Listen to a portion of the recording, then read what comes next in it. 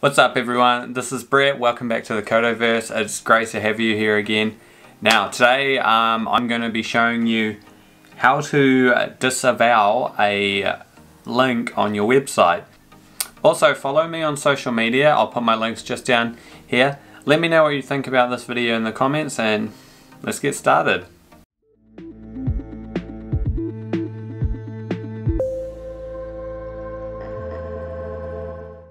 So if you've ever noticed in your search console on Google, you'll have a list of domains or sites that will link to your site. Often it's not always the best to have all of these sites linking to yours because some of these sites could hold a bad reputation, they could have low domain authority, or they could be a part of link farms, negative SEO attacks. So you basically need to tell Google that you actually don't want to be associated with said link. So there are a couple ways that you can actually go about removing your website's link from that website. So you may ask yourself, well, how am I meant to do that?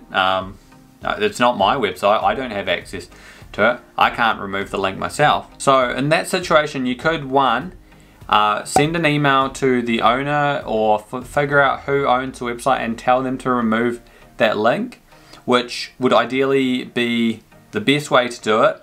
But number two, and the way that I'm going to show you today, is to disavow that link in Google Search Console. Now basically what that will do is it will tell Google that you don't want to be associated with that domain, and it will essentially just not count the result in the ranking of your own website.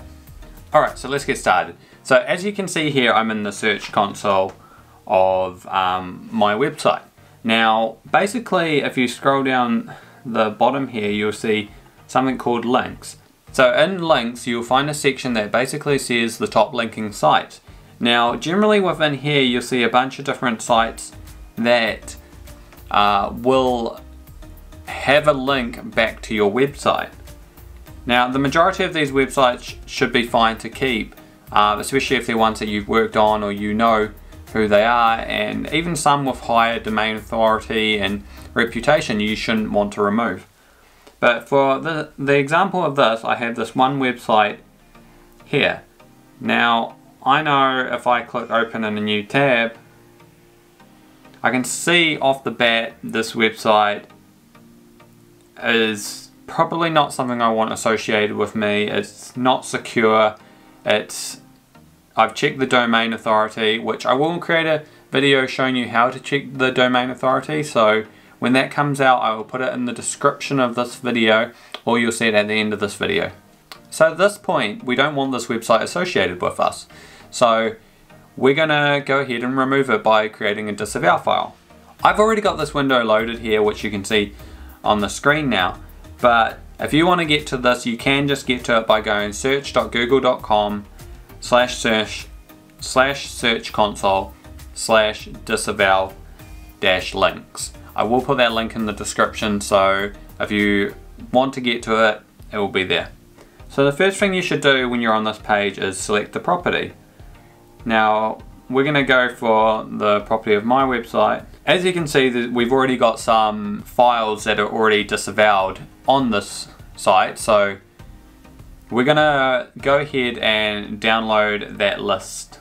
So if I go ahead and open that list now, you will see that basically I've got a list of here of a couple domains that I don't want to be associated with. So basically what I'm going to want to do is copy this link here, and I'm going to want to place that in there.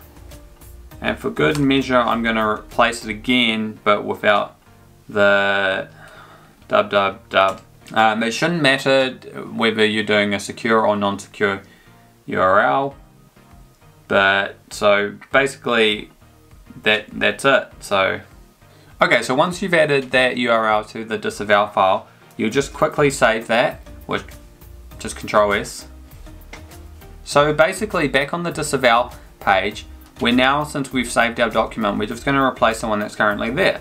So if you just hit replace there and you say you want to replace this list, yeah, and you go to your downloads and the file that we've just saved, we can actually just open that up again And now Google's going to upload that and replace it with the one that's currently there.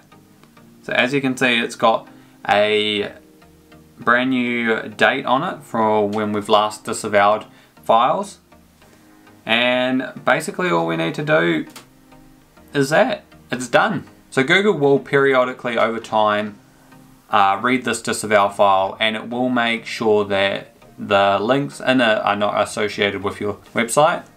Now doing this over time is going to be a good way to increase your domain authority, hopefully increase your Google search rankings, and make sure that you're only associated with good sites rather than negative sites.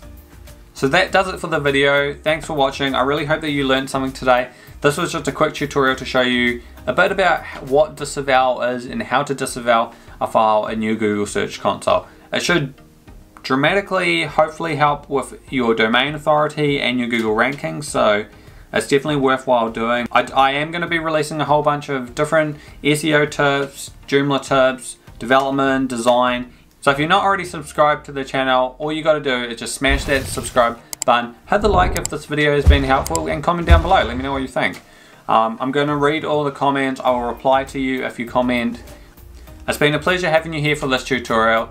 It's been great, and I can't wait to see how far you can grow. So until next time, I will see you in the next one.